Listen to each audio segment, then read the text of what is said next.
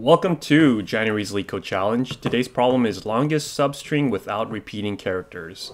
Given a string S, find the length of the longest substring without repeating characters. In other words, all the characters are going to be unique. Here in this example, we can see ABC is all unique, but once we hit A, now the longest one is going to be BCA. Now with B, it's going to be CAB. Here it's going to be ABC again, and here it'll be like 2, 1. So basically the max length of our substring is going to be 3. We have a couple more examples here. And all right, so looking at this problem, we can kind of intuit that there's the first naive approach, which is going to be to find every possible substring to do a nested for loop. Start with 2 pointers, one at the start and another one in a nested loop with the other ones. And we can just get all the different substrings and check to see if all of them are unique, and if it is, save that max length and then just return it at the end. But that's going to be an exponential time, O of n squared. So can we do better? Well, like say with this example here, we would want to do this in one pass, and just think about what value do we want to store as we move along. So we can think like we want to have the max length so far, that's like the global max, and the current max, which is what have we been able to calculate as a max at this point. So at P, the max length is 1, right? Obviously. Here we can see that this is also unique, so that's going to be 2. But here with W, we already seen W. So we have to look back to see, all right, what was the last time we saw W, which is at index 1, and store the max that we can have at this point. So that would actually be 1 here, right?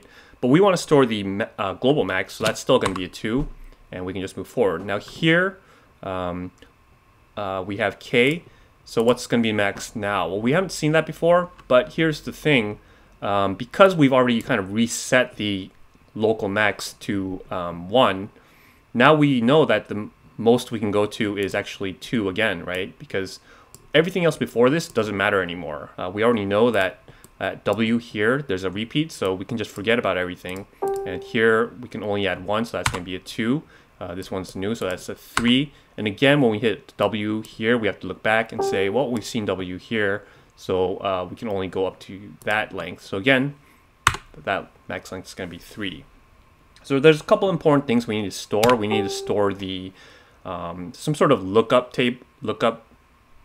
hash, where we need to store the last time that we've seen this letter and update that index number every time we see it. But we also need one more. We need to have some sort of pointer that's going to tell us what is the point at which we had to forget about everything else. So here at W, if we like had another P here, we don't want to look back and say, oh, well, P, the last time we saw P is here, so we can like add all these. That's not true, right? Because there's a repeat already in here. So we need to have like some indicator that says, nope, the earliest you can go is here, this W, because we've already seen that that's a repeat. So let's begin by initializing some variables. We need to have our current max, our call it so far, that'll be like the max so far, as well as some sort of pointer, I'll call that start, that's going to indicate to us the last time that we could move forward. So that's going to be all zeros here.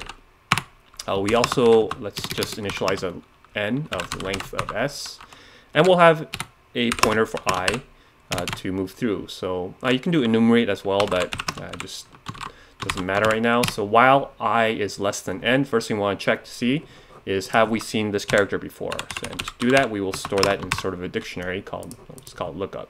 So if s of I not in lookup, what do we want to do? We want to increase our current 1, because we know we can add that.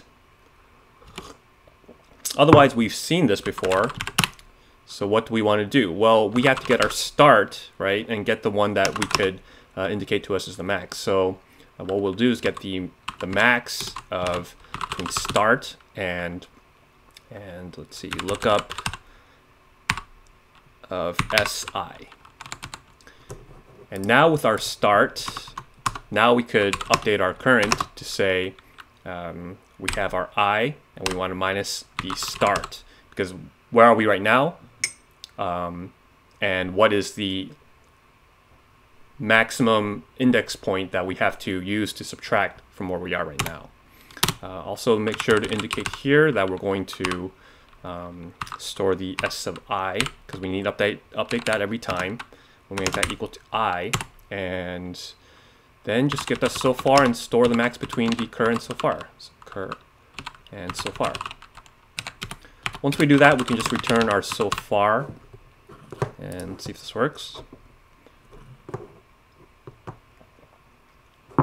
Oops, I forgot to increase our I. So this is gonna hit infinite loop. Okay, let's try this again. Alright, so it looks like that's working. Let's submit that. And there we go, accepted. So time complexity wise, it's O of n. We do use extra memory here.